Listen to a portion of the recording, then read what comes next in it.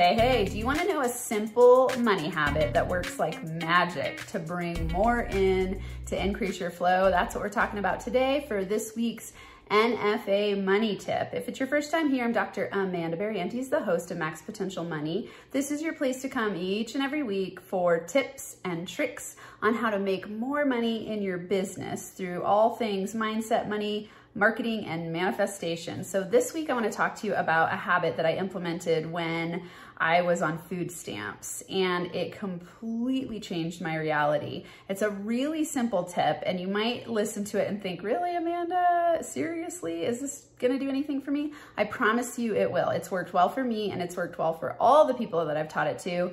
And what it is tracking your money. So you want to track your money on both sides. You want to set something up where you track your expenses and track your income.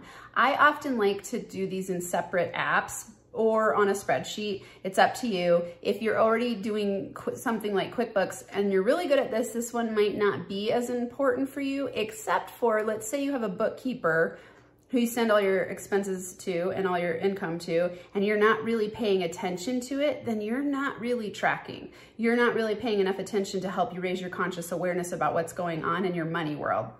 So I want you to spend at least 30 days trying this out. So on the expenses side, what I did was I started tracking every single thing that I spent money on. And I just had a little app on my phone, and I would, if it was like even 50 cents, I would track it. And I started to see patterns and habits, and I noticed, these aren't necessarily things I really want to be spending money on. And I was on food stamps, so it's not like I was spending a ton of money, but like I was going out every once in a while, I was spending money on certain things that I thought, is this how I want to be spending my life energy? And I started to reallocate it to investments and savings. And it started to completely change my reality because I was signaling to money that I'm responsible, and what you appreciate appreciates. And I wanted my money to appreciate because I wanted to get out of this situation of being impoverished and not having my money flow well. You might not be on food stamps, maybe you're in a different situation, but no matter where you're at, if you want to up-level your money flow, you got to start focusing on money more. It can't be one of those things that you just avoid and pretend doesn't exist, or you know, even the philosophy like, oh, easy come, easy go. I like to say easy come, easy grow. So you want to be focusing on it growing. You want to be building your wealth over time, and you want to be seeing how your expenses are flowing out so you can raise conscious awareness. On the flip side of that, something that's really cool, if you feel like you're not good at making money, start tracking all of the money that you bring in. And same thing, I did it on an app on my phone. You could do it in a Google spreadsheet too, like something along those lines. Just make sure you're tracking. It could be a handwritten journal. Just start writing down every single penny that comes in. And I don't care if this is, you found $1 in the washing machine, write it down, because that's money flowing your way. If someone takes you out to dinner and you were expecting to pay, write it down.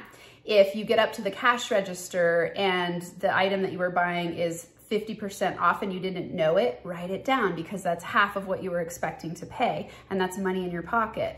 So, and then of course, income that you get from customers and clients and wages and things like that, write it down every single time. And in addition to this, when you have income come in, and it's like, I love to do a money dance. I call it my money dance. So like, I don't care what amount of money it is, like $1 I do this with. I do it with $10,000, I do it with $1. I like dance around my kitchen. I have this like island in my kitchen area, and I just like dance around. I'm like, yeah, I'm a money magnet.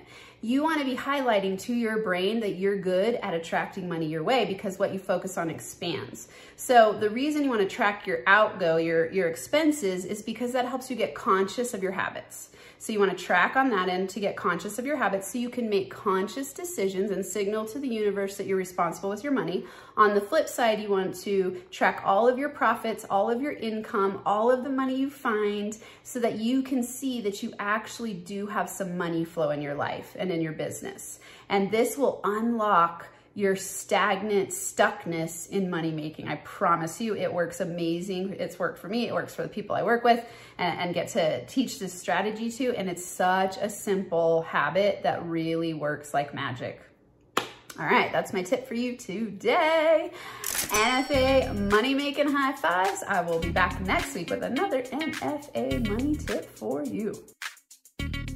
Thank you for listening to or watching this episode and for being a part of the NFA family. You are why I do what I do.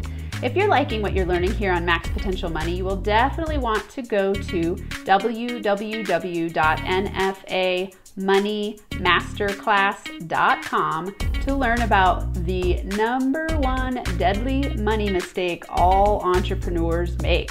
Again, that's www.nfamasterclass.com. Until next time, remember to be NFA today.